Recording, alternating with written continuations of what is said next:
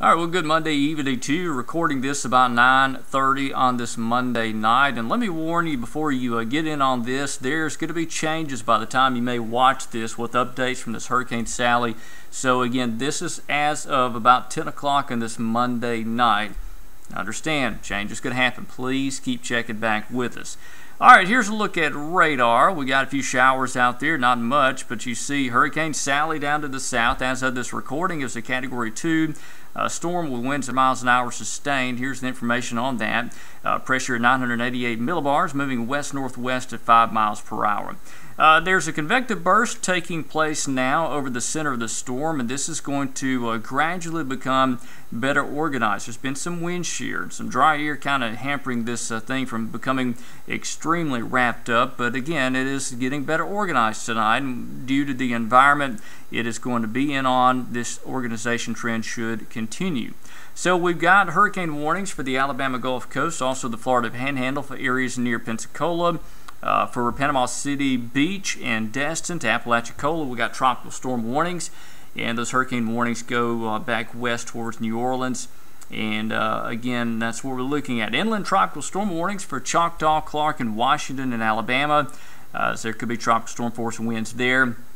And again, winds are beginning to pick up tonight across South Alabama. Here's the track for the Hurricane Center, and again, this will change, so keep checking back. We'll post all these updates through social media overnight tonight, during the day tomorrow. Looks like the landfall potentially around midnight Tuesday night.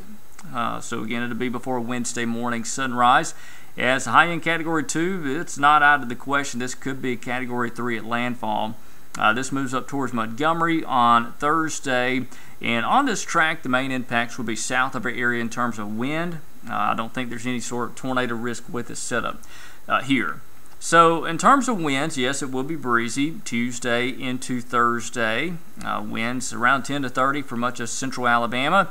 For areas generally near and south of Highway 80, looking at winds from 30 to 40 in gusts, and then higher than that down to the south over 100 miles an hour from the lower end of Mobile and Baldwin counties. So that's where your powerful winds could be. Storm surge 7 to 10 feet for portions of the Alabama coast and also the Mississippi and Louisiana Gulf Coast. For the Pensacola area, around 3 to 6 feet, and from Destin to Panama City, about 1 to 4 feet water rise. So on the Alabama coast, hurricane conditions Tuesday afternoon, especially into Tuesday night, and that'll carry into Wednesday morning as well. Winds of 60 to 100 miles an hour, possibly higher in spots, depends on where the eye wall comes on.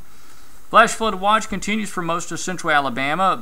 Look, here's the deal. Depending on where the core of this thing tracks will determine where this actual band sets up. So we're looking at potentially 5 to 6 inches for areas near or maybe even to the south of Interstate 59.